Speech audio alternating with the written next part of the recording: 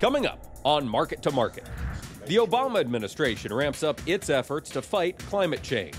The Energy Department predicts prices at the pump will fall this summer to the lowest level in years.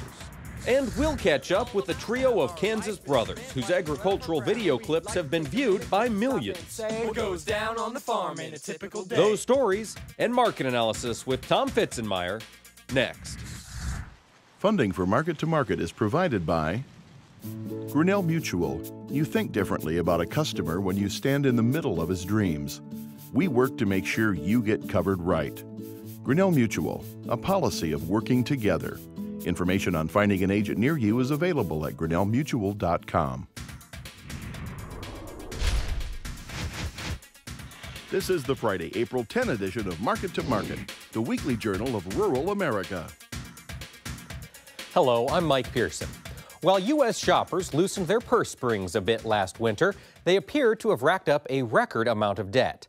According to the Commerce Department, consumer spending increased slightly in February. But a separate report from the Federal Reserve this week revealed that consumer credit ballooned that month to an all-time high of $3.3 trillion. Auto financing and student loans rose more than 8% to a combined $19.2 billion. That's their largest monthly gain in nearly 4 years, and it more than offset a $3.7 billion decline in credit card debt. Consumers have been more reluctant to charge their purchases since the Great Recession, but many economists believe lower unemployment will have Americans whipping out the plastic more frequently in the months ahead. And with the U.S. economy improving steadily, the Obama administration is setting its sights on other agendas. This week, after medical experts reported on growing health threats due to climate change, the president announced expanded efforts to cope with a warming planet.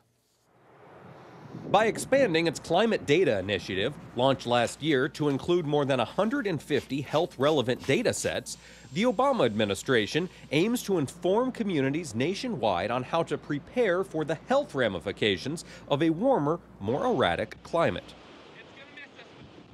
The White House cited a recent study by the American Thoracic Society in which 77% of its members claim to have witnessed, quote, increased chronic disease severity from air pollution. The president's team also announced that a group of 30 medical institutions, including Harvard, Johns Hopkins, the University of Maryland, and the University of Nebraska, have pledged to instruct students how to address the health impacts of climate change. What we know is that the temperature of the planet is rising. And we know that in addition to the adverse impacts that may have when it comes to more frequent hurricanes or more powerful storms or increased flooding, we also know that it has an impact on public health. We know that if there are more wildfires, a consequence of rising temperatures, that there are going to be more particulates in the air. We know that potentially it extends the allergy season and can induce greater incidence of asthma or more severe incidence of asthma. Speaking at Howard University Medical School, the president announced commitments from several private sector firms to formulate solutions to health issues it claims are being exacerbated by environmental shifts. The Centers for Disease Control also see a correlation between climate change, globalization, and an increase in bacterial and viral diseases transmitted by mosquitoes, ticks, and fleas. In response, Microsoft is launching a pilot program to monitor mosquito populations in order to predict potential disease outbreaks caused by the airborne pests. And according to the American Lung Association, studies have found warmer temperatures increase the formation of ozone, a chief component of smog. Skeptics, however, cite Environmental Protection Agency data revealing smog levels have actually declined more than 30% since 1980. The naysayers also claim that shrouding highly contested aspects of executive action on climate change in the guise of public health is a covert tactic to push the president's agenda. The bottom line is we all need to do our part. Obviously, this administration's been aggressive in using the administrative authorities that we currently have to increase fuel efficiency standards to make sure that we are taking more carbon out of the emissions from our power plants. But we've got a lot more work to do if we're going to deal with this problem in an effective way and make sure that our families and our kids are safe. The Environmental Protection Agency announced Friday that it has settled a lawsuit with the petroleum industry and agreed to establish long overdue ethanol blending mandates for 2014 and 2015. Initial drafts of the biofuel targets will be proposed by June 1st, and then the final quotas will be announced by the end of November. The ethanol industry touts its fuel's ability to reduce gasoline prices. And in a development credited more to the boom in domestic oil production, the Energy Department predicted this week that prices at the pump will plunge this summer. With the peak driving season about to get in gear, the Energy Department predicts U.S. motorists will pay the lowest summertime fuel costs in nearly 6 years. According to the government, gasoline prices will average $2.45 per gallon from April through September, down 32% from last year. While drivers are expected to consume slightly more gas this summer, the Energy Department estimates that the average U.S. household will spend about $700 less on gasoline in 2015, and annual fuel expenditures will fall to their lowest level in 11 years.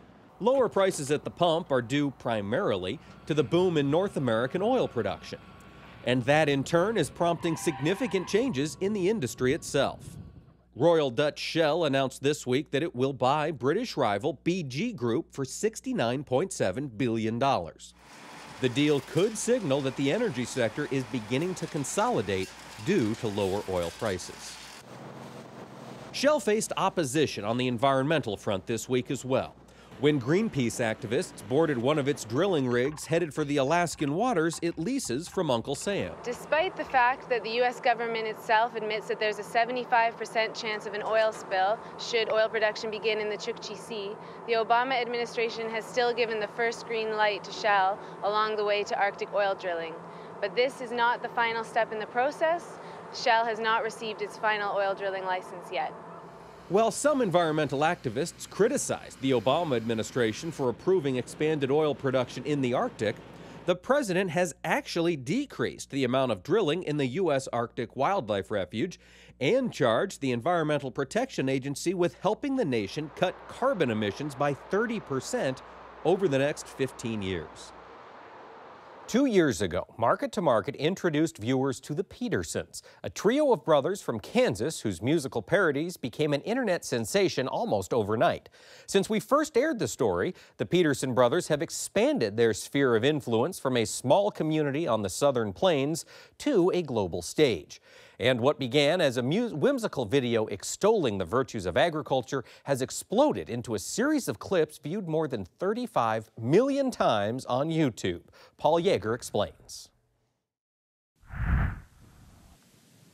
Deep in the heart of waving wheat, the Peterson family farm is a working soundstage. This 1,000-acre operation has served as a real-life studio for the Peterson brothers' breakout hit, I'm farming and I grow it. The video went viral and now has amassed 9 million views. It launched a farm music career of Greg, Nathan, and Kendall Peterson of Assaria, Kansas. It's just crazy to think about. People are, for some reason, clicking on our video out there. The trio has taken a handful of pop hits and made them their own. Now this is a story all about how our life is spent wiping sweat off our brow. And we'd like to take a minute just to stop and say what goes down on the farm in a typical day. Working farmer style. Farmer style. Work, work, work, work. Working farmer style. I am a farmer and they wanna see me show. Oh, oh, oh, oh. Peterson Farm Bros. We back. All I do is farm, farm, farm, no matter what. Market to Market first discovered the Petersons' agrotainment efforts in 2012. In the years since, a few things have changed. Greg is now a college graduate. Middle brother Nathan is a junior at K-State, and is now joined by Kendall in Manhattan. The family farm still requires a full-time commitment, and the brothers say their lives have changed, but their values are still the same. We're still just normal people, still working on a normal farm with everyday troubles and everyday good things. When I meet people, I just like to think, well, they're not too much different from me, and I'm not too much different from them, and we're all working together to feed the world and just each do our jobs, so it's just kind of cool how it all works together. Despite that humble attitude, the video clips have given the brothers other opportunities. I've always had an idea of the potential of what we're doing, but it continues to surprise me each and every day. You know, I've gone and told our story to groups all over the country, and every time I tell the story, it still blows my mind. You know, just reliving those first 2 weeks and the time since. At the time of the release of their first video, Greg was a senior studying ag communications at Kansas State University. At times, his classes would turn into discussions about, well, the Peterson brothers and how they took the everyday happenings in rural America and made them known around the world. The class would then hear how an idea conceived in a Manhattan, Kansas drive-in restaurant landed the family in the center of Manhattan, New York. The Petersons then became a hot commodity on the speaking circuit. Greg said he could fit some appearances around his studies, but eventually he would have requests to appear during classes. But when he explained his predicament to his instructors, they were supportive of his newfound stardom. And the professors would almost encourage it just because of the positive things we were doing. And the opportunities took Greg, and at times the entire family, all around the world. The family estimates it's done 75 events across 30 states in 4 foreign countries. The most recent trip was to Australia. The Petersons say they are trying to live normal lives, but the mission remains the same: raising awareness of agriculture's positive contributions to life in the information age. Do you consider yourself an advocate? Yeah, I think by definition that's kind of my job, and you know, I'm working on the farm. I'm basically promoting what I believe about agriculture and just doing it in a fun and entertaining way. There's nothing to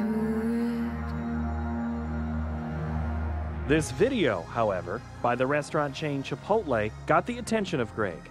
He said the chain's Scarecrow campaign, aimed at changing the way people think about and eat fast food, made him mad because it distorted the reality of conventional farming.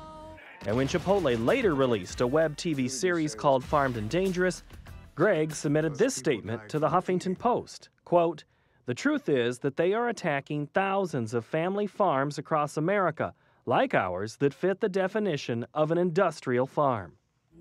I was just frustrated with Chipotle and how they went about it. And I actually tweeted back and forth with their media public relations guy, and I don't know, they're not interested in talking to farmers. They're interested in you know, promoting themselves and making people buy more of their stuff. It's not about farmers, it's about money. Despite his battle with a well-heeled restaurant chain, Greg says his job is far from over. One of my main goals in life is to correct mistruths, you know, false information, whether it's about farming, whether it's about, you know, like my faith, just anything I'm passionate about. If people are out there and they're promoting things about it that aren't true, that's what really sparks my passion to help correct that. And so I just want to be someone who stands for truth. And you know, you talk about Chipotle claiming that they want to have integrity. Well, that's kind of what I want to bring about is integrity. And I think farmers have a lot of integrity. While Greg has turned the viral video into a successful career on the speaking circuit, he and younger brother Nathan are never totally removed from the farm. Farming is what we're used to, so you can kind of go back there and even when I get tired of classes at school and stuff, I can still come home and work on the farm a couple days, and you can come back here and just kind of relax. Agriculture is so important. As long as we can paint a positive picture for agriculture in whatever way that is. You know, maybe our videos will change a little here and there, but we have a platform, and so we're trying to do our best with it.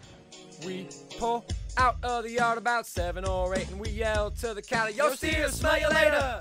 As far as the next couple of years go, we're hoping to continue to make videos, and I think Nathan said it, as long as our videos stay quality and as long as we're having, you know, fun making them, we don't want to get to the point where it's considered a chore to make these videos. They're just as fun for us to make as they are for people to watch. We still love the farm, farm, farm, and if you know the charm, put your hands in the air, make them stay there. For Market to Market, I'm Paul Yeager.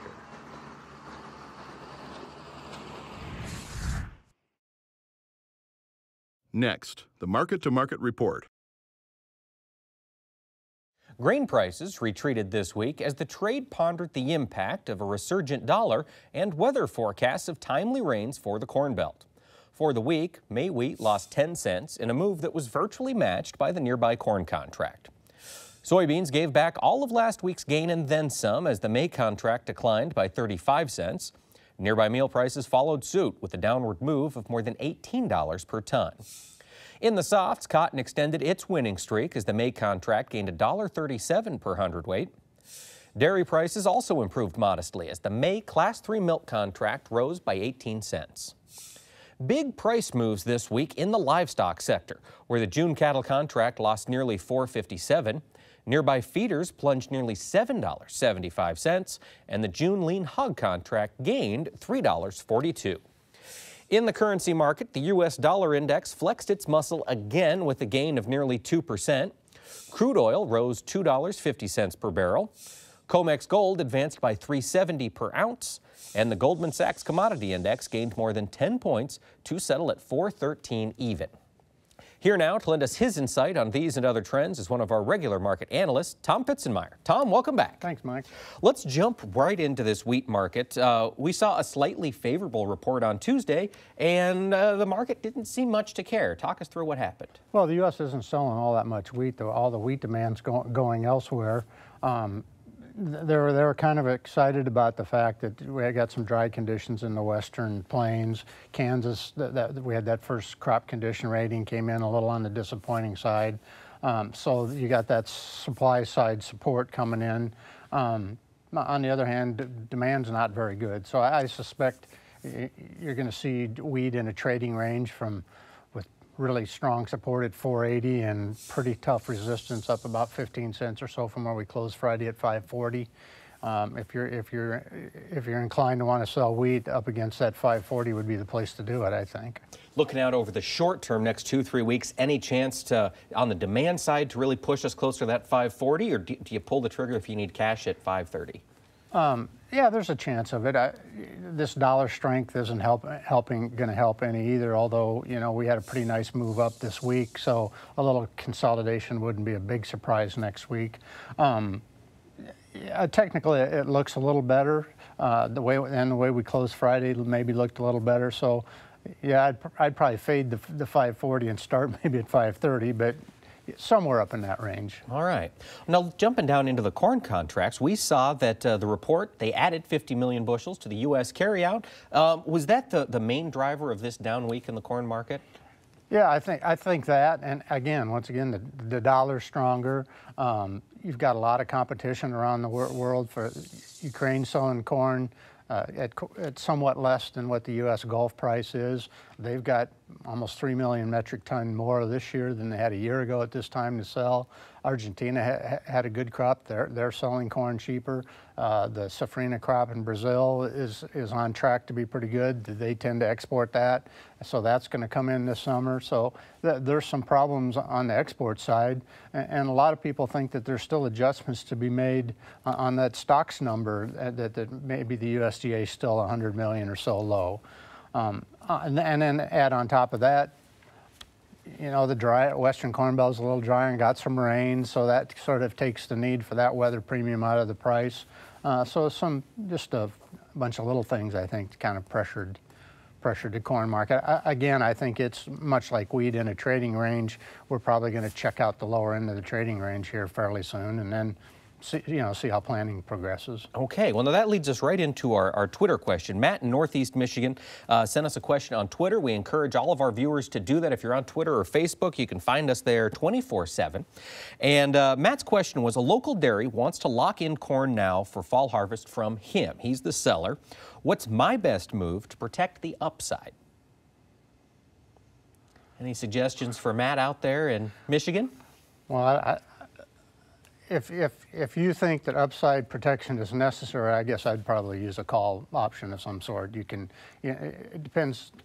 You can go out and buy a December call, which costs quite a bit of money. You can use those short-dated options. Well, the September expires late August. That might be something to look at because we're probably going to know by late August whether we've got a crop or not. So I guess I'd be inclined to go with the September short-dated call, spend a few cents, and protect that upside. All right. Well, let's jump down into the soybean market. 34.5 cents off this week in old crop beans. Whew, any more room to the upside on this thing? Oh, there's always room for the upside. When anything gets oversold, it can. I mean, you can put 60 cents on beans for no good reason. But having said that, I really think July beans are going to have a tough time getting much. I mean, you could test $10, maybe get a little above it. I don't think NO's going to has much chance of going above 980 or so. Maybe 985, unless they're really off on their acreage numbers, or if we have some major weather problem. But we've got an El Nino developing here. If that actually happens, we don't tend to have under trend line yields if that's the case. Trend line yields in the beans we're going to drive soybean prices substantially lower. So this might be, even if we're not at that 985, maybe if you need to take some risk off the table, 950 is not a terrible place to make some sales. Right. All right. Well, now let's jump into the livestock markets. We did see a big downward move this week in the live cattle market. Talk to us about what happened there. Anything fundamental? Well, we saw moves up too recently. So I mean, I think this was just taking some of that away. You've got a problem here in this cattle market in that numbers are low, which we've been talking about for 2 years now. They're having a heck of a time buying cattle. Now you're starting to see a few heifers being pulled out, which sort of adds to the tightness. On the other hand, are we really going to function with cattle $100 higher than hogs? Really? How long is that going to last? I just don't think it is. Poultry prices are low. Exports, not good because of the strength in the dollar. We're importing cattle. None of that is good for the cattle market. And the cash market's held up because of these numbers. But I don't know. And everybody's all excited. We're going to all charge out and put hamburgers on the grill, and that's going to save the cattle industry. And I'm not, there's some people that don't think a chicken breast or a pork chop's all that bad. So I guess I'm not real surprised to see the break we saw in the market on Friday. So would you at this point be looking to make some longer dated sales, sell out through fall and winter, knowing that we are $100 over pork? Absolutely, I would.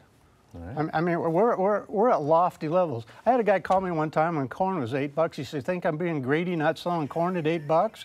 I was like, "Well, probably." Well, cattle at 170 probably is.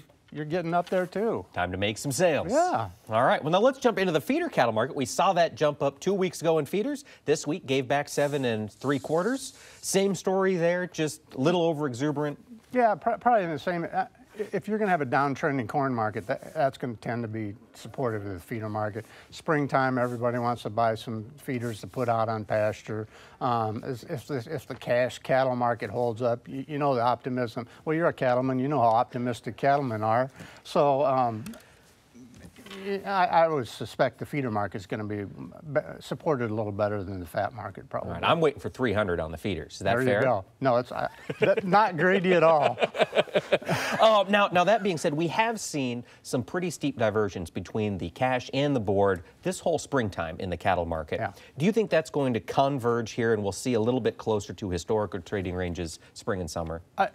Yeah, well, the April's going to have to. Somehow that's going to have to get reconciled here in the next 20 days. And then it's going to be really interesting to see if we pop right back out and have June at cash at a big premium to the June, because the June market is having a tough time getting up even in that 155 range. So there's quite a bit of disparity there. Something's going to have to get corrected. as to we bring get into those summer. two together, yeah. Well, now let's jump down into the hog market. You mentioned that almost $100 difference in the prices. Any chance that high beef could pull pork higher, or do you see pork as the anchor in this Well, market? I think pork is being, the retailers using the big margins they've got in pork to sort of be able to keep beef moving through their retail outlets. But having said that, there's some upside potential in the summer months. You know, maybe up in the 82, 84 range at the most on those summer hog contracts. If they got up to that level, I'd certainly be a seller, because I think the trend is going to be down on pork, and you need to use those rallies to make sales. Because we're still looking at larger herd size, weights are still very, very high, and none of that seems to be changing, especially with a $18 lower on the week soybean meal. Yeah, and I hate to harp on it, but again, the dollar isn't helping exports on the pork side either. Thoughts on the dollar here as we look towards next week? I think that the dollar is going to continue to work higher, probably not at the rate it has been. You've got this sort of divergence where several of the FOMC members have said that they think that rates need to be increased. At the same time, Janet Yellen said not that long ago that she's going by data point. They're going by data points, and the data points haven't been all that rosy lately.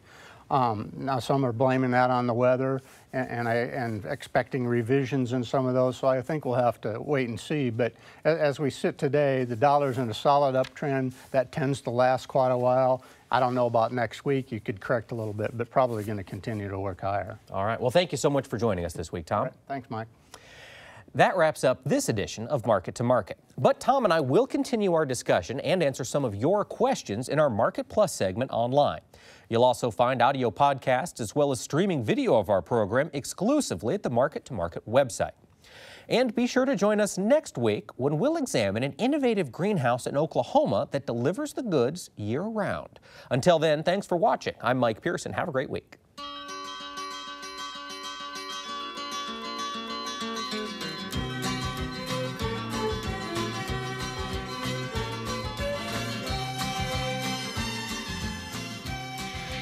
Market to Market is a production of Iowa Public Television, which is solely responsible for its content.